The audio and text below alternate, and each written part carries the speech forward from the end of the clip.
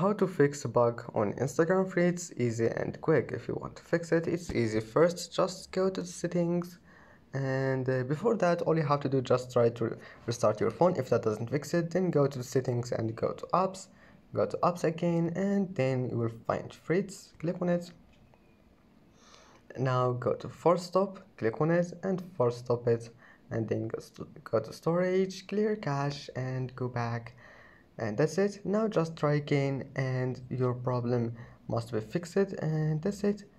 I hope this video is helpful for you, and if that also doesn't fix it, then all you have to do is just try to uninstall it and install it again, and that's it. Don't forget to like and don't forget to subscribe, and thank you for watching this video until the end, and see you in the next video.